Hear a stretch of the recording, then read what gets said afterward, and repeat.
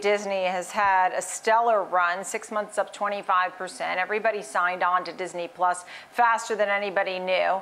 And all they need is a good vaccine and the theme parks open, right? Anecdotally and speaking with clients over the last few weeks, we know a couple people that have been down to the park in Orlando. They all said it was packed. And if you look on Monday with Pfizer's news about, possible vaccine coming out, Disney stock popped 12% on that news alone on Monday. So, Aaron, what do you think here? It's at 135. I mean, for example, CFRA has a buy rating. I think they have a 140 target. Is it the streaming space? Is it the theme parks? What are you most interested in for revenue going forward for Disney?